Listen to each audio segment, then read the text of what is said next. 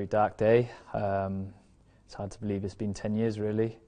But a lot of the lads here obviously still talk about Gary very often, the influence he had on us as young players, in the squad back when he was manager, and the changes, and he revamped a lot of things, not just the football on the pitch but off it as well, and I think we've been lucky to kind of reap the rewards of that, and one of the big reasons I think Welsh football's been in such a healthy position over the last decade.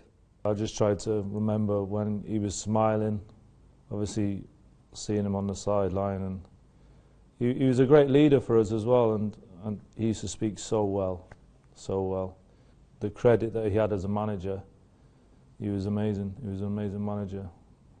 He started a different route. Obviously, we'd started changing different formations. We started different stuff off the field. He brought in a lot of different staff, and we were going on the right direction. And obviously, it was just so sad to obviously hear the news. So still choked up a little bit.